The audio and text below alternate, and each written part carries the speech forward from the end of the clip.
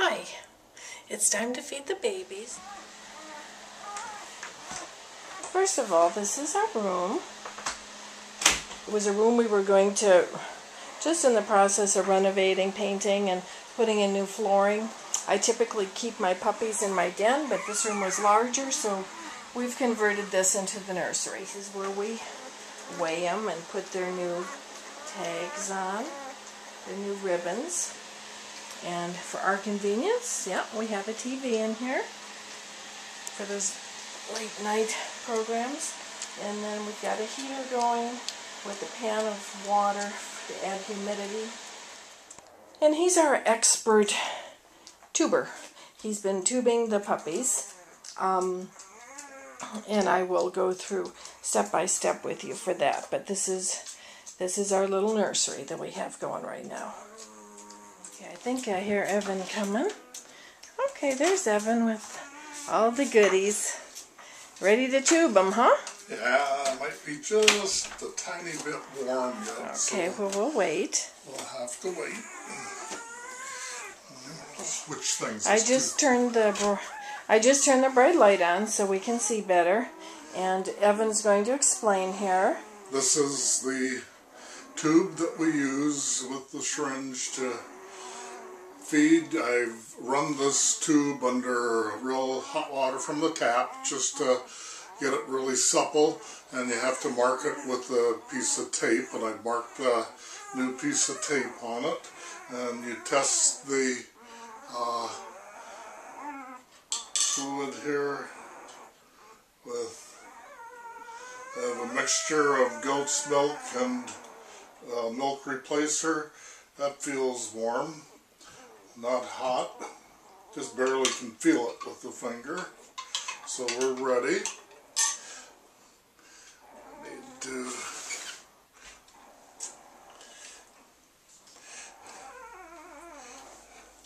put a blanket on, and then I load the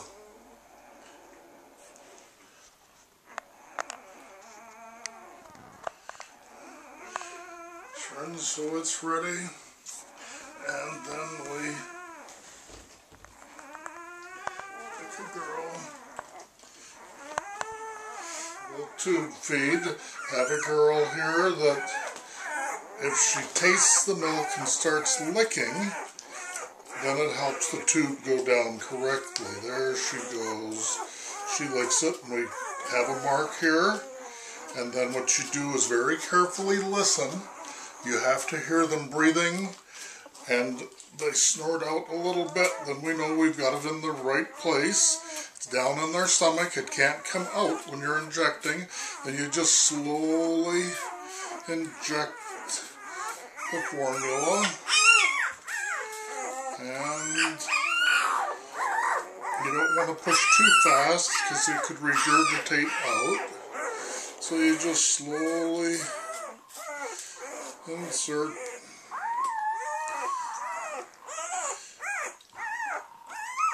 And she's looking there, big sigh there, she's hitting a full tummy. And then you pull the tube out, and she's tube fed. Show her his tummy. There's a little sweetheart. Okay, and then Evan puts the finished puppies in the holding box. So I'm taking this baby from the bin. This is our little pink girl. Can you see her? Oh, she's our sweetie. Yeah. And so this is what we then do. I always wipe them all down first. I like to make sure they're nice and clean. And that's exactly what their mommy would be doing too. She would be licking them and going over them. And then in order to get them to potty, you have to stimulate them. So this takes some of them are quicker than others, some of them are slower than others. And this happens to be one of our slow ones. I don't know whether you can zoom in on this or not. Come on, Tweety, you're going to go potty. There. She's half asleep. Okay. We did a little potty there. And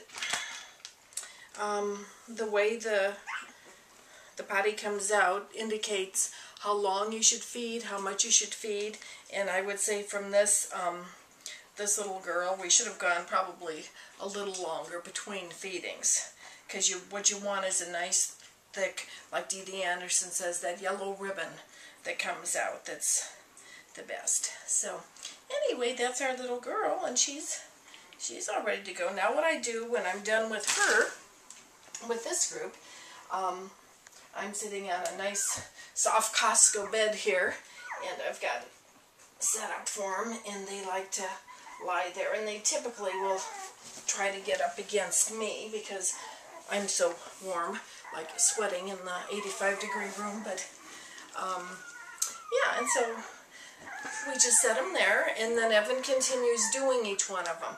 Now, the reason we tube feed, if a puppy is immature, if it's weak, and doesn't have the sucking instinct, is not strong enough to suck, tubing is a lifesaver. In our case, Hilda was here for 3 days, so the puppies got a good share of colostrum in them. But then Hilda left, and we're, you know, doing them now. And they were a little bit weak when she left, so we elected to tube them for 1 week just to get their weight gain back up and everything, without having to worry about them getting aspirate pneumonia from sucking on a bottle. This evening we will probably start them on bottles, and they'll be on bottles for approximately a week. We'll probably start these guys a little bit sooner on food just because there's so many of them, and it's a lot of work.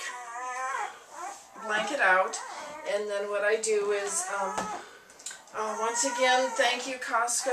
I use all their towels. I take that out. I use Costco towels, their washcloths, their baby wipes. We've gone through cases of baby wipes already. And then I wipe each one down. Keeping your puppies clean is paramount. I mean, they have to be kept clean. And sometimes that can be a monumental task. At this stage, it's not bad because they're contained to these containers. So this is fairly easy to do. I just wipe it all down with a baby wipe. And then I take a Costco towel, which fits exactly in here. Perfect size. And then we're not heating the water bottles now. They're past that stage. However, I'm still using them as dividers because the puppies tend to suck on each other, and that's something you don't want to have happen. So I'm trying to divide them into twos here. And then I always put a clean, softer blanket on top of the towel. And then, oh, I gotta wake up the sweeties to put them in. You can see there's a little sweetheart. Yeah. Night-night, sweetie. Night-night. Come here. Come here. This is our big red girl. Night-night too. Night-night. Here we are. We've completed the feeding. This is an hour and a half later. And they're all sound asleep. Well, and these noises you hear, that's typical puppy noises while they're sleeping. There they all are. They'll be sleeping for who knows how long. So, and then I cover them up.